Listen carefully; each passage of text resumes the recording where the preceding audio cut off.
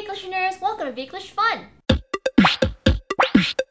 If you're Vietnamese and you were born and raised in America, then you probably know that our parents have worked really hard for us to have a better life.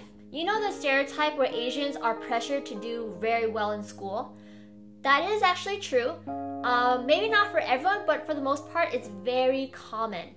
Growing up, my sister and I were taught to get straight A's in school. If we didn't get straight A's, then my parents were not as happy. But then I realized that my parents' mentality was that they wanted us to succeed in school so that we can have a great education, and if we have a great education, then that's our key in life. To them, education was the key to success.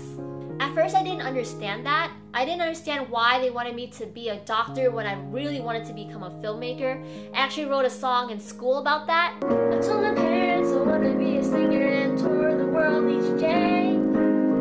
They said, you have to be a doctor and there's nothing left to say. Eventually, I got the support from my parents to pursue film and media arts. I'm not gonna lie, it's an extremely hard career path to pursue.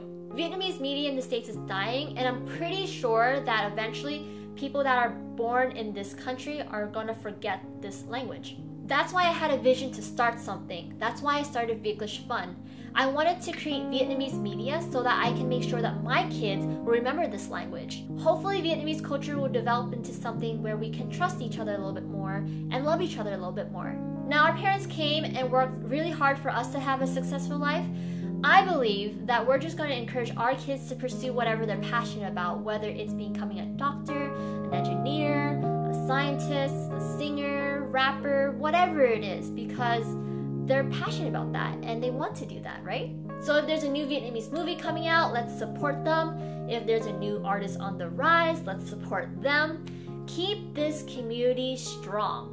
It would be a shame if we lost this rich culture, but remember that you as an individual also make up this culture. Who knows, maybe 50 years down the line, Vietnamese will have a totally different connotation than what our ancestors have made it today. But that begins here.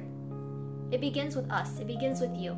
I realized that the Vietnamese community is growing and that everyone has a different story as I read all the comments from the Vietnamese accents video. In the same way, please let us know in the comment section below what you think about this topic, Vietnamese culture and Vietnamese media. But please let us protect one another in the comment section. You never know who is behind the screen, whether it's someone that's struggling emotionally or if it's like a 12-year-old. I think Viet listeners did an amazing job protecting the comment section. Thank you so much. You make Kayla proud.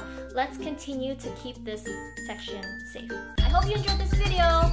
With that said, remember to check my 2 videos if you haven't already, as well as my YouTube and Facebook page. Thank you for watching. Bye bye. Ông nội ơi.